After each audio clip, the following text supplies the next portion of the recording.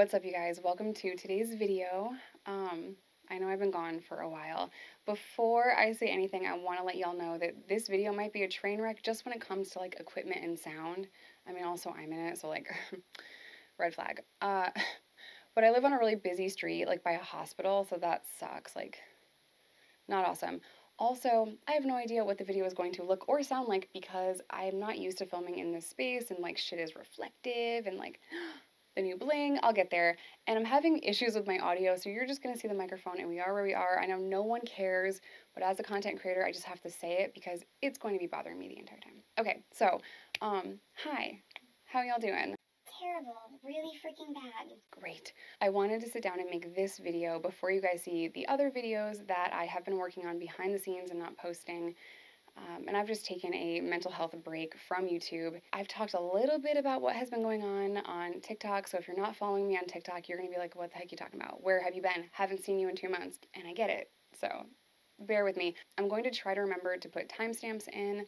Does YouTube do that automatically now? So the first thing is going to be like an update. It's probably going to be rambling and long. I'm going to mention the drama because I know you guys see it. It's kind of unavoidable and it's having a detrimental impact on my life, like my personal life outside of the internet. I'm not just getting a couple of bad comments and an email. No, my friends and family are being doxxed. People are coming to my home. And I just had some questions for him. I'm just curious about. What? How do you know what you live? People are calling DCFS and Child Protective Services on me. Like I said, it was anonymous, but it alleged that you were a YouTuber, that that's how the person who called it knew all the information. And it's just like a dumpster fire of stress. I'm bad at intros. Let me stop rambling. Let's kick this thing off.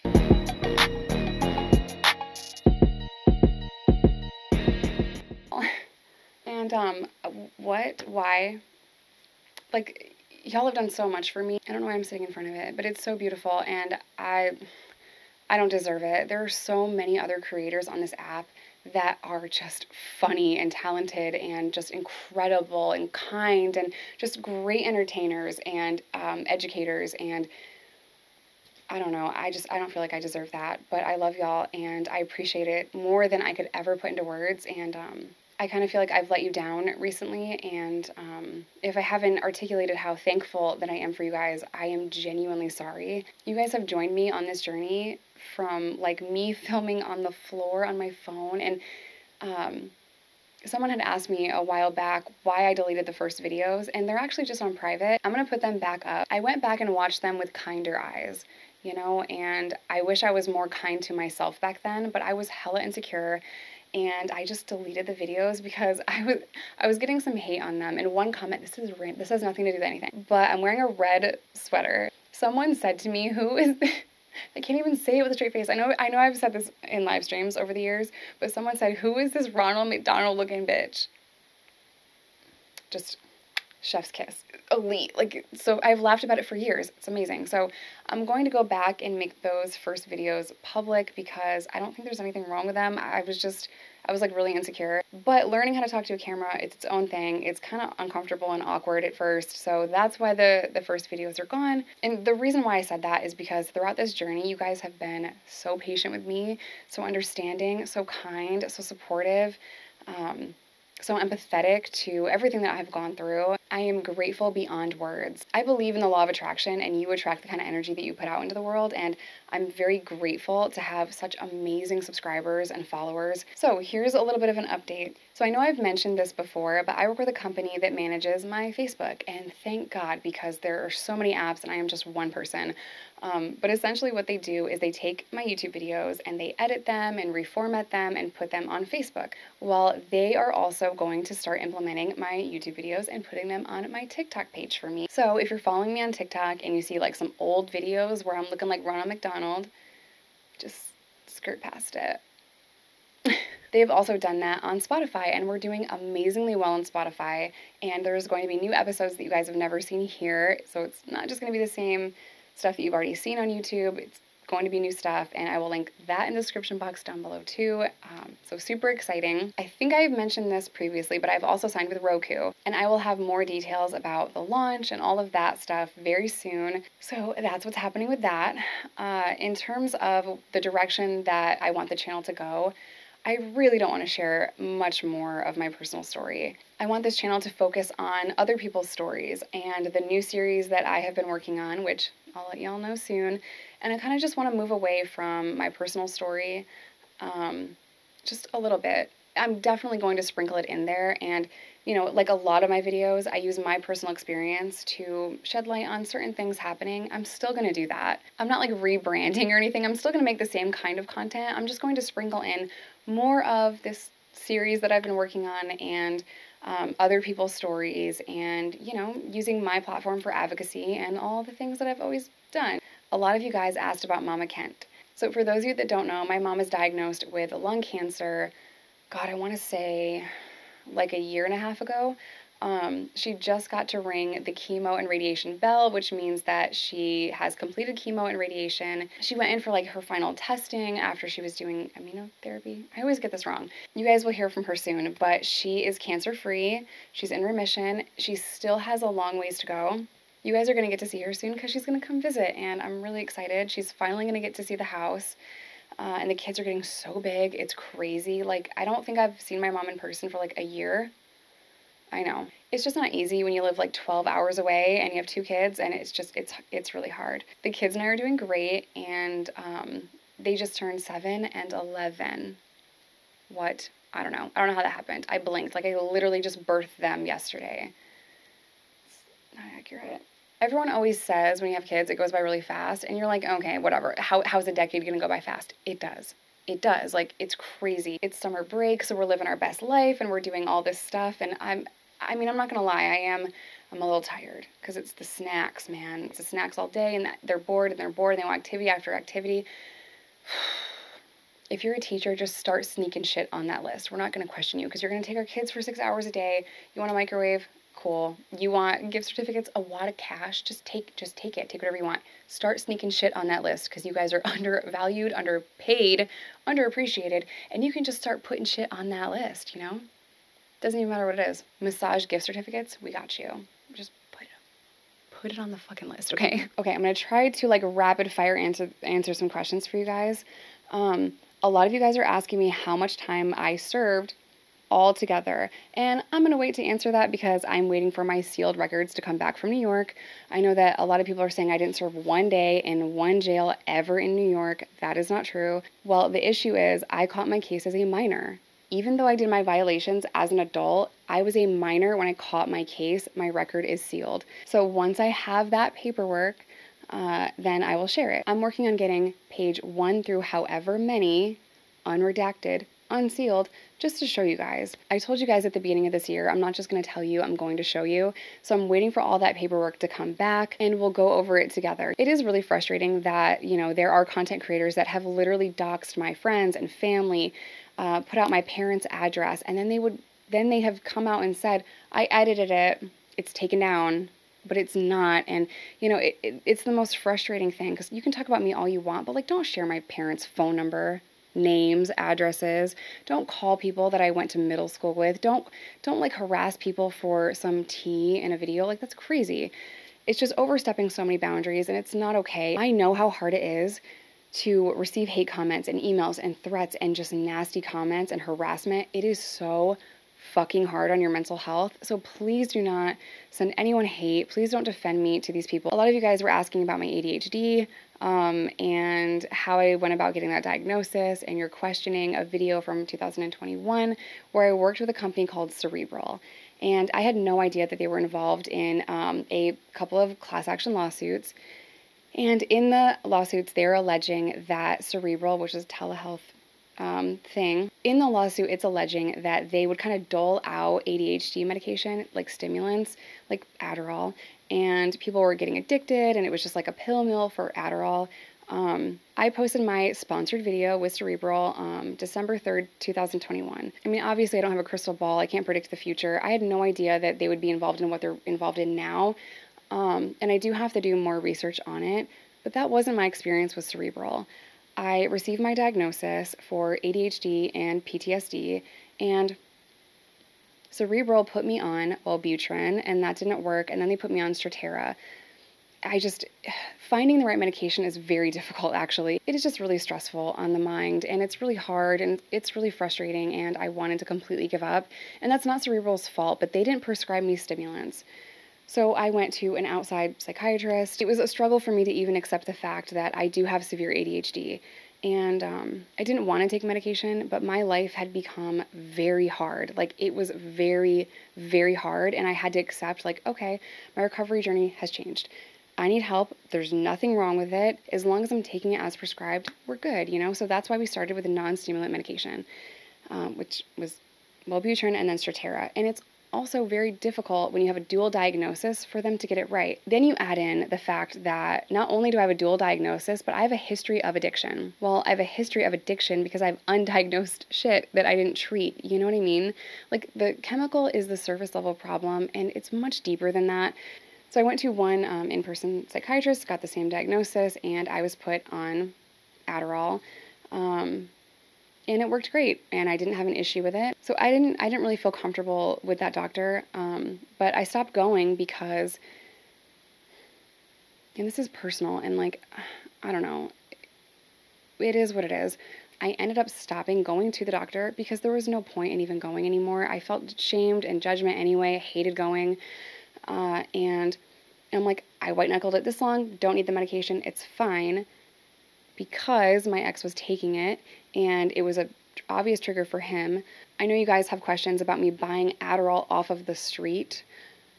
That's just not the reality of the situation. I had a friend here or there give me my own doctor-prescribed medication just out of the kindness of their heart. Like, here, you know, I have a couple extra. You can have them. I'm sorry he took your stuff again. And it was just a friend helping a friend. It wasn't this big dramatic, I'm buying drugs off the street like it's been made out to be on the internet. Does that mean it's okay? No. Should I have accepted medication, even if it's my own, from other people? No. Should they have given it to me? No. I have made a lot of mistakes along the way, and that's one of them. I feel as though I can say this now because it has been a year since then. You know, I am under the care of a very good, not the second person, a third psychiatrist. I'm under the care of a very good psychiatrist, and my journey on medication has changed because it takes time to find the right medication. And once I left my my last relationship and I was out of that, I went back to the doctor, and it wasn't really that big of a deal. But I felt pressured to share my prescription, and I didn't want to because there's such a stigma surrounding stimulant medication. I take it as prescribed when I remember, and I'm not abusing it. Just wanted to say that. I also want to say that it's like no one's business what medication you take, and I feel like that has been so invasive, and it's been misconstrued and then screamed back at me like she's not being honest in her recovery. Guys, I did not relapse on anything other than alcohol, and I am working on it. I did make a mistake a year ago by accepting pills from a friend who saw that I was struggling, who saw that my ex was taking my stuff, and I shouldn't have done that. I am not on drugs. I'm not abusing drugs, and no one is coming and going out of my house. A lot of you guys want to talk about my kids being around a child abuser. I met TikTok Chris on the internet. This lady was being horrible to a homeless man that was sleeping on a playground. For whatever reason, I forget whose video popped up first, but for whatever reason, we saw each other's comments or videos on that situation, and he's a homeless man that lives in Florida. He's also a veteran that was in Afghanistan. Last year, I was like, hey, we're actually about to be in Florida. If you want to come over, I'll make you dinner. You know, you can meet my ex. Well, he wasn't my ex then. You can meet my whatever. He came over, I made him dinner, and I saw my ex and him connect so well, and I had never seen my ex talk about his time in the military in any kind of positive or funny way. And they just hit it off, you know, and after I got to know Chris, he then told me his charge, and I was like, oh, fuck. His story is not mine to share, and I hope that all of this has been said already by him, because he is working on rebuilding his relationship with his kids, but he used physical discipline, like spanking, slapping, swatting, pow-pows, whatever word you want to use. He used that to discipline his kids. I don't want to spend a lot of time on the details because I don't want to get it wrong, but it's his story to share. He was honest about what he did. He received probation, completed probation, and he's been in therapy for years now. The child abuse charge was reduced to a domestic. None of that is okay. Unfortunately, a lot of us were raised with parents that thought that physical discipline was the way to discipline us. I don't believe in that. I believe in gentle parenting. He now believes in gentle parenting, which is the best outcome, is for a parent to recognize what I'm doing is causing harm, and I need to not do that. And I need to learn why I do that. I need to learn that if I slap my kid's hand or I give them spankings or pow-pows or whatever cutesy ass word you want to use, it's because they have triggered something in me where I'm like, pow. And I don't believe in that. I don't believe in that. I've never spanked my kids. I've never hit my kids. Chris has never babysat my kids. I've made him dinner once a year, 2 years in a row. I made him dinner in 2022. I made him dinner in 2023. His flight got all messed up, and that's why he was here a couple of months ago. But regardless, I'm very grateful for his experience in a lot of therapy. And I knew that he wouldn't judge me because he was he struggled with alcohol. He wasn't the best person to his wife and kids, and he really has worked a lot on that. I'm also friends with the officer that arrested me, and one of the police reports, I'm just going to share with you, hopefully he's okay with this. I'm just going to share with you what he said, because we were talking about it, and I'm like, when? I said I was pregnant that night. Well, that night was 11 plus years ago, and I was high on meth and pills at 4 a.m., so I don't remember that, but I was being a bitch. Not surprising. I was not great when I was getting arrested. No. So the whole pregnancy thing came about because, I can remember it now. I was asking you guys, what are you guys doing on this side of town this late at night? And you said that you were pregnant, had a craving for something, so that's why you guys went to the Come and Go, because it was the only thing open that late. Which we get lied to all the time to explain away what people are actually doing. So, no, it was never a conversation where you were like, oh yeah, I'm so far along pregnant and this and that. No, it was, I'm pregnant, I had cravings, so he took me to Come and Go. I think it was to get the cereal or something stupid. I can't remember exactly why, but it was that was the reason why you guys were where you were at that time. Yeah,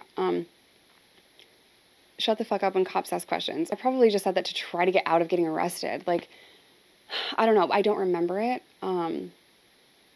Yeah, anyway, so I wanted to pop in here and add a couple things that I didn't include in this video. The situation with the robbery in New York is I worked at that store, and my ex came in, robbed it. I had to give my initial statement to the cops. I said exactly whatever. A dude came in, this is what he was wearing, blah, blah, blah. And they interviewed me a couple of different times. They eventually get a search warrant for my house. My ex and my friend, they weren't at the house at the time. I was there, they went through everything, and the next day I am taken into custody. So is a few different people, like my ex and a friend and my cousin who passed away and someone else that passed away. I'm there for what feels like forever. And I've already given them my statement, I worked at the store. So my statement was dude came in, he was wearing this, he did this, and then I called y'all, what's up? After being there forever and cops trying to play good cop, bad cop, and that whole thing, you're supposed to just shut the fuck up and get a lawyer. One of the cops that I've known my whole life, he goes, Randy already told us, Jess. Randy already told us that you orchestrated the entire thing. And I'm like, I'm not new, I'm not playing that, no, he didn't. So he's like, okay. He leaves, he comes back in, and I'm looking at a sworn statement from him with his signature. I know his signature. I'm sitting there looking at this statement saying, I orchestrated everything, I made him do it, I threatened him to do it, all this stuff. I think he even said that he got the gun from my cousin. And I was just like, you're not gonna do this to me again. You are not gonna do this to me again. He already put me in jail, which apparently I hallucinated. He snitched on me. I was in Sydney when I shouldn't have been in Sydney because I was on the run. So he snitched on me, and I did a 6-month violation because of it. I'm working on getting the paperwork. I have to show you, I can't just tell you. Well, I'm looking at that statement, and I said, hell no, you're not gonna do this shit to me again. You're not gonna do this to me again. He signed a sworn statement first. He signed a sworn statement first, almost immediately after getting there. And the cops are just hammering me with it, and I'm like, he didn't do that, he didn't do that. He lied on me and said that I orchestrated this entire thing and he was gonna put me in prison. And I was like, hell no, he did that shit. You're gonna sit here and say, I did the shit? Fuck you, you did that. Now I'm gonna run and go get high. That's exactly what I did. Charges, like robbery charges, grand larceny, false written statement, false police report, because they're like, this bitch lying. But they let me go that night and I immediately went on the run because I'm not going to testify. Well, I also knew better than to fight my case from the county jail. It's harder to do that. So I was looking up case law. I was, looking into it a little bit, but I was on the magazine crew. I ended up going to Arkansas. You guys know that story. The reason why I didn't say that in that video is because I'm allowed to keep some details private. Also, most people don't understand how to read legal material and they think a police report is the end all be all piece of information when in fact, a police report is one officer's account of what happened. It's not the whole story. My lived experience is going to be more detailed, probably funnier because trauma, and it's going to be just better. I never testified against him. He didn't get time because of me. Snitching is when you're in the criminal world and you get arrested. And when you're arrested, to try to get out of trouble, you're like, hey, I'll give you my supplier and all my customers. That's snitching, because you're snitching on random ass people to try to get yourself out of trouble. That is not what I did. He lied on me and I Uno reversed that bitch. This has been such an eye-opening experience for me because I had no idea the rate in which people actually do victim blame. I had no idea how hard it is. And I have been guilty of that too, because I sat here a couple years ago and I made fun of Amber Heard. I mean, she like severed the dude's finger off and like she did so many things that were like hella shady, but not all victims of domestic violence react the same, And I feel like this is karma for the way that I reacted to her in that situation. None of us were there. We don't know. We know what it looks like, but we don't know. I've made a lot of mistakes, past, present, and future. I am not perfect. I've never claimed to be perfect. I'm not a liar because I don't put in certain details of certain things across my platforms or in different interviews. Telling my story in 2,000 videos and interviews, things are going to be different in each one. And there are inconsistencies in my story. The flies of paid actor. There are inconsistencies in my story. I will not deny that. I will not dispute that. I can watch these videos back, which I never wanted to do, by the way. And I'm like, oh my God, it sounds like you just said that you were bullied over here, but you're talking about 3 different times in your life. Like, I had no idea, and it's probably because I don't watch my videos or try not to. I had no idea back then that I had ADHD. And I look at it now and I'm like, how the fuck did you not realize that? It's clear as day to me that like your story takes 47 turns and that's confusing. And I don't know how y'all made it this long because I can't watch my videos. I don't like them. I think my story is complicated. My story has a lot of twists and turns. I do tell it differently sometimes. I've remembered certain stories after starting the channel because, I don't sit here and talk about myself and my life all the time. There is an entertainment factor to what I do. I do tell stories. I'm a little bit more dramatic in my storytelling because I'm funny. Trauma. I mean, I'm sorry, but people that have been through the most shit have the best sense of humor. Are my stories exaggerated? Maybe. I mean, I'm not gonna sit here and watch them, but are these stories real? Yes. Yes, they are, and I am having such a hard time proving that. Oh, I'm sorry, I wanted to add in the Chomo thing too, because people were saying that I just like made up this whole thing and I was only charged with, which she shouldn't have this paper, by the way. That came from a CO. It says that my only disciplinaries from ADC was like noise violation, like disrespecting a staff member and prohibited articles or something, I don't know. The way that it works in prison is that you're written up for something. And this is why Jason's always told me, keep all your paperwork. And I'm like, I don't care about that. That's my old life. Keep all your paperwork. You're originally written up for something. And when you're written up for that, what you're written up for originally, that goes to like disciplinary court later. And in disciplinary court, they have to prove that you're guilty or whatever. So you're always guilty. It goes to disciplinary court, and every place is different, but this is essentially how it works. You're written up for something. If it's a minor disciplinary, you're probably chilling in the unit still, you're not sent to the hole. If it's a major disciplinary, like fighting, you're sent to the hole. This was a fight that occurred in the bathroom, and I'll get there. And they originally wrote me up for whatever it says on the thing, and then I went to the hole. I get sent to the hole in Wrightsville. They send me back to McPherson, and when I went to disciplinary court, they gave me an additional 15 days on top of what I was already doing. I was already doing my time in the hole on investigation in Wrightsville. So whatever. But the reason why inmates fight in the bathroom is because there's no cameras in there, and all they can prove is we're being loud as shit. That's all they can prove. So it's just infuriating. If you haven't been to prison, then that looks like I'm lying, you know? But the way that it works, you're written up, you're sent to disciplinary court, you can plead innocent or guilty, kind of like court in the street, but like, you know, ghetto. Then they find you guilty or not guilty, and they sentence you to whatever. It could be loss of privileges, like going to commissary, going to the store, or like rec yard. It could be in the phone, that's a privilege. Or it could be time in the hole. So I was already in the hole in Wrightsville. They gave me an additional 15 days when I got back to McPherson.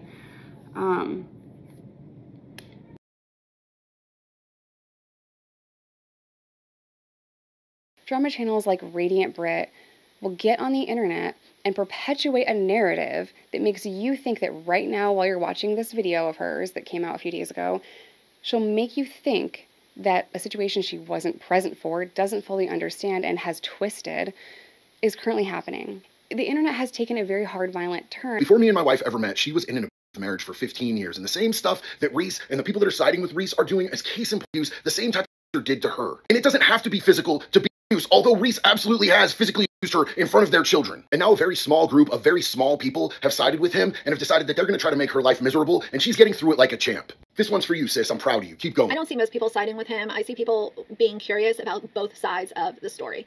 That's all I see. So JD can continue to ride her coattails and believe everything she says. That's all good. But he can't even stick to the facts and acknowledge what Jessica's role in all of this has been, according to her own words and her own content. Every single test with DCF with flying colors, while her ex Reese has... No, she hasn't passed anything. They said that their report was unfounded. That has happened 3 times in a row to me. And by law, DCFS or CPS, whatever you call it in your state, they have to investigate every single call. And everything that's in the allegations are like word for word what these drama channels are saying. And then she really gets into this really strange argument. She said, you know, the whole purpose of me showing what's her face and that other creator, they have names. Why is Uncle Fester living in the house with you? Why is Uncle Fester so heavily involved in these kids' lives when they literally just lost their father? When she has Uncle Fester in her house, allegedly doing the same thing, and other people running in and out of her house doing the same things that she kicked Reese out for. I have never said, personally, that she is not a victim of domestic violence. I think that she and Reese were both toxic to one another. That is not something that a victim of domestic violence would do. It goes on a little tangent of how at one point in time everything was in her name, and then one day everything was in Reese's name, in the blink of an eye. Okay, girl, like, I mean, what value does that even hold? Like,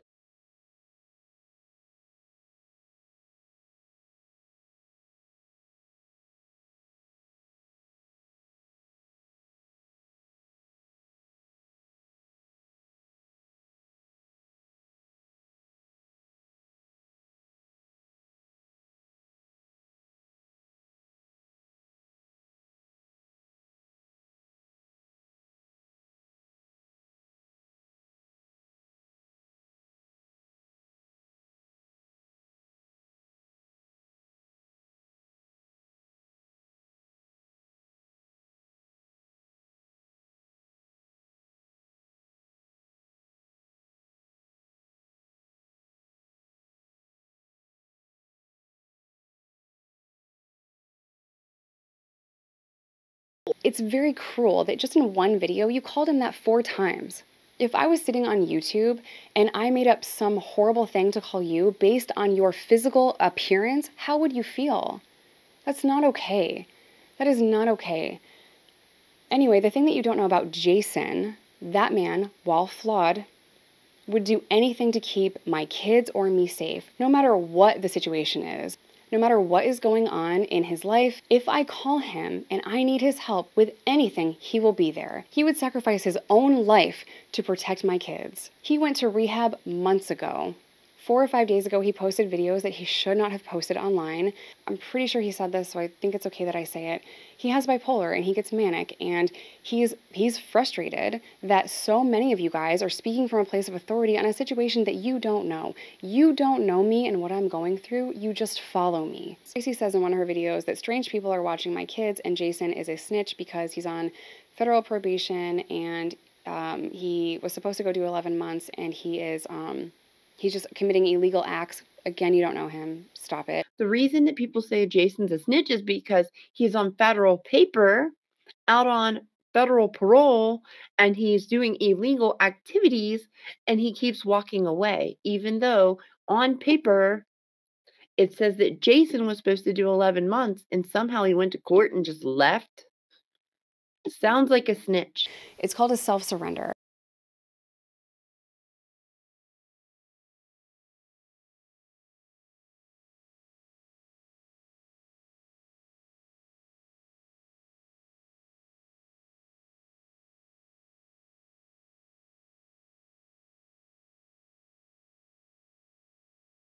Jason is only allowed in my home if he is sober. And what you don't see is how much fun he is to be around. What you don't perpetuate on these drama channels is that he has been in my life since 2011.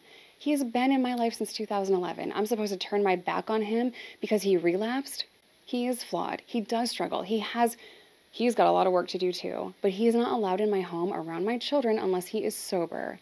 And to call him Uncle Fester pisses me the fuck off. At the end of the day, he loves and cares about us. He is protective, sober, and needs to take his medication because, you know, they have arm floaties now.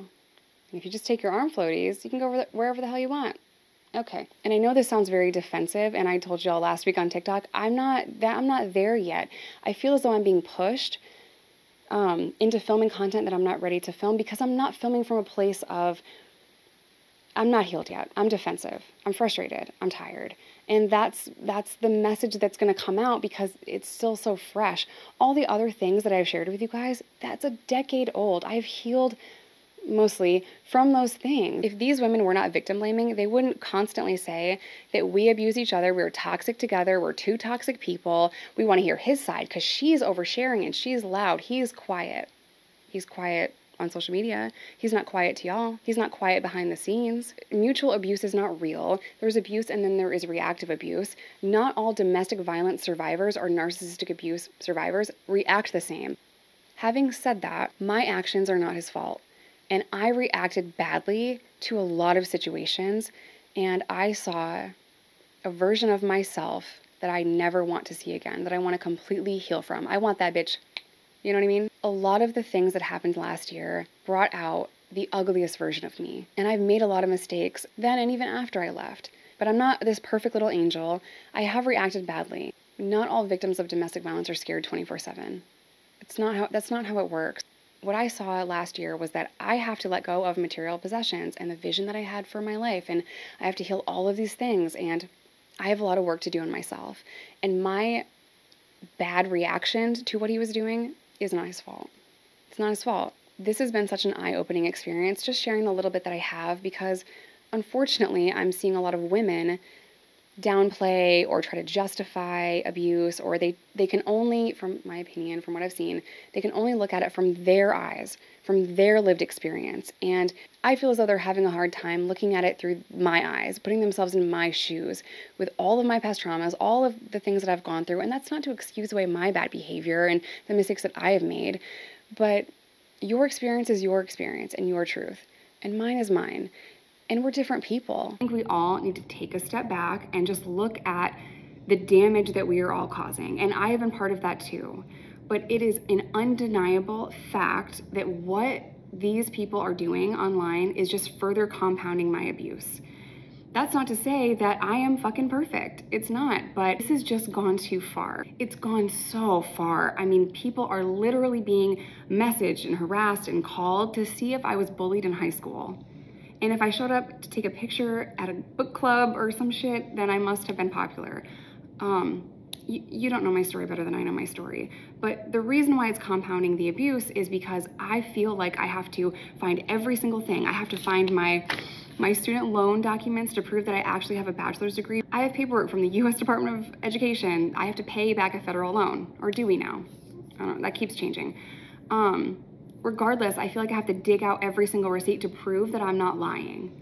That is the exact same thing that I just got out of dealing with my ex. I just ran around my house for 20 minutes, like looking through boxes and papers and all this stuff to find a piece of paper that says that when I was in prison and they sent me back to Sebastian County Jail, I filed a motion to get the money back that the cops, or not the cops, the COs took from me in intake.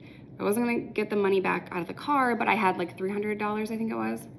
Yeah, I had $300 on my person and I filed a motion to get that back. They transferred me back to court, I signed for it, then I went back to prison. That is called a writ, return to testify, which means that anytime, I didn't testify, it means anytime a inmate from prison is sent to a county jail for anything, they're writ. And there's a bunch of different statutes in that, there's a bunch of different rules and all of that. I didn't testify in anybody. I went back to sign for a thing. It's stupid that it's worded that way, but that's the way that it's written. So I literally just started like having a fucking panic attack trying to find that paper. And it's crazy because I know I don't have to prove anything to anyone, but I feel like I do. Like, I feel like I do. And because of the relationship I got out of recently, I felt like I had to prove every single little thing. I had to have receipts on top of receipts. It's like Machine Gun Kelly. Dude's got tattoos on top of his tattoos. That's what I felt like I had to do just to get my ex to tell me the truth. And guess what? He very rarely did. And it's just, like, I feel like my brain is going to explode. It is my hope that the women that I've mentioned in this video will just take a step back and realize that this is victim blaming, that this is compounding my abuse, and that picking apart my story to the point where I'm being told I wasn't even bullied in school is just unbelievably cruel. I also want to apologize to the role that I've played in all of this drama and mess. It's just so loud. And when I have my friends and family, you know, texting me and calling me and sending me screenshots of them being harassed and people from the internet calling them names and being nasty, calling their jobs, it just, I'm so stressed out. You know, I am so fucking stressed out and none of these people deserve that. But I get this video up for you guys. I have been working on it for like 4 or 5 days. Why 4 or 5 days, Jessica? What the hell's going on? It's just me. I'm the whole team. This has been a very long, rambly video. I'm gonna end it with this. Be a little more kind to people on the internet because this is actually really hard. If you don't like somebody's content, don't watch them because hate watching is just not healthy, dude. Just, if you don't like me, don't watch me. And I will not hold any grudges. No harm, no foul. No harm, no foul. We all have different likes and preferences, just different strokes, you know what I mean? So if you don't like me or my content, just don't watch it. Problem solved. If you're struggling in active addiction, I'm a partner with Groups Recover. I always talk about them. They believe in harm reduction. They believe putting your life back together in a holistic way and not just removing the substance. You get free group therapy sessions for life. As always, I love you guys. Stay safe, stay sober, whatever the hell that looks like to you. And I will see you in my next one.